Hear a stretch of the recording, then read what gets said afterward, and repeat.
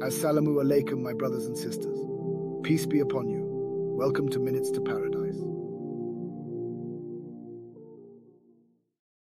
Zakat al Fitr, also known as Fitrana or Zakat al Fitr, is a charitable donation that Muslims must give before the Eid prayer at the end of Ramadan. It is obligatory for every Muslim, regardless of age, who possesses the minimum amount of wealth, nisab, to give this charity to purify oneself and help those in need. The purpose of Zakat al Fitr is to ensure that the less fortunate can also enjoy the blessings of Eid and have enough to celebrate the occasion. The amount is typically calculated based on the value of staple food items in the region and is equivalent to a specific weight or cost per person in the household. The obligation of Zakat al Fitr is established through the Sunnah of the Prophet Muhammad, peace be upon him, and is mentioned in several hadiths.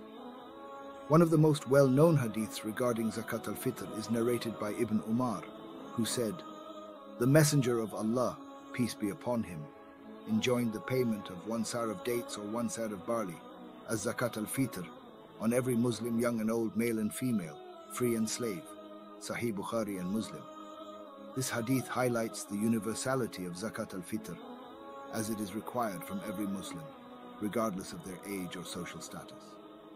As for the Quranic basis, no specific verse mentions Zakat al Fitr by name.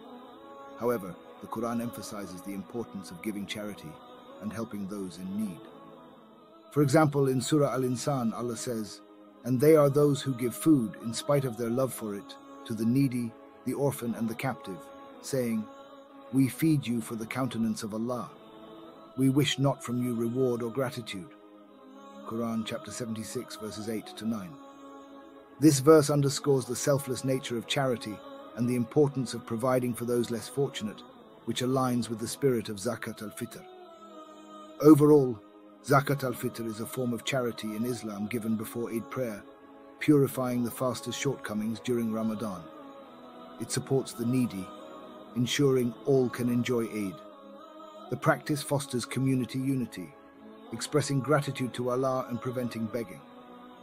It's a timely local distribution that maintains dignity. It is a vital Islamic practice promoting charity, solidarity, and care for others during festive times.